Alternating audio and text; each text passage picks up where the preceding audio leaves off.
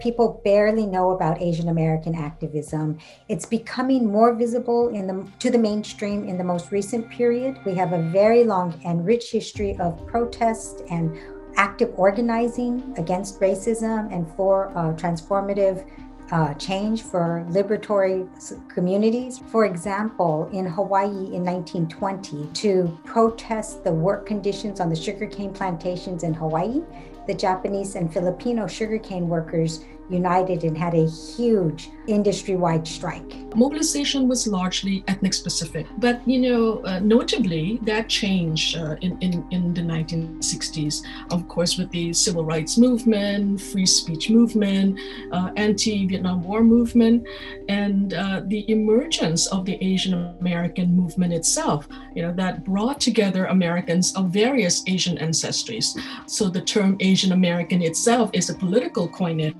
that reflects this emphasis on unity.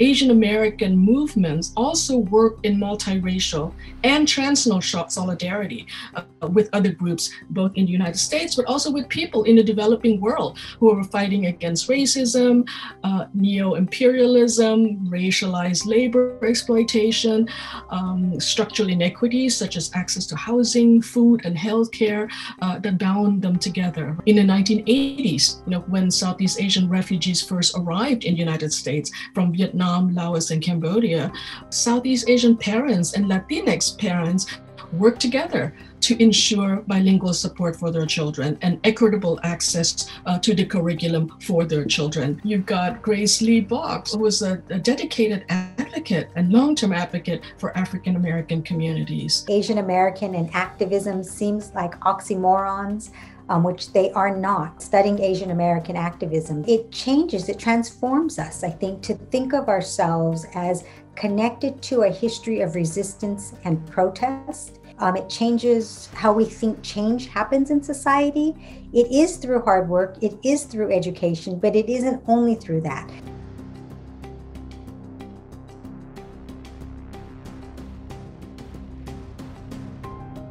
I really want to encourage the younger generation of Asian Americans, to really delve into these histories, to learn not just about the particularities of the challenges facing our communities, but also these kind of long and intertwined histories of solidarity, of coalitional politics, right? It is critically important for all of us to be at the table speaking about this.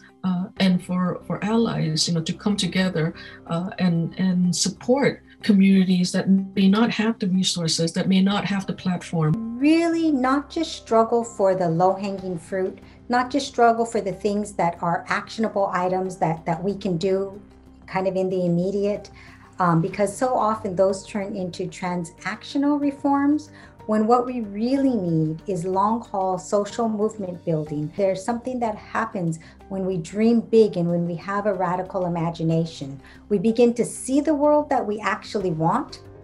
People are talking about a lot, right? Which is self-care. And I'd like to think about it as collective care. And this is a lesson that I've really learned from Yuri Kochiyama. And she's, of course, best known for having worked with Malcolm X. She always cared about the political prisoners. She would tell people it's their birthdays, you need to send them a card. She always asked people how they were. And I think it's really important that we take time to take care of ourselves, whatever that means.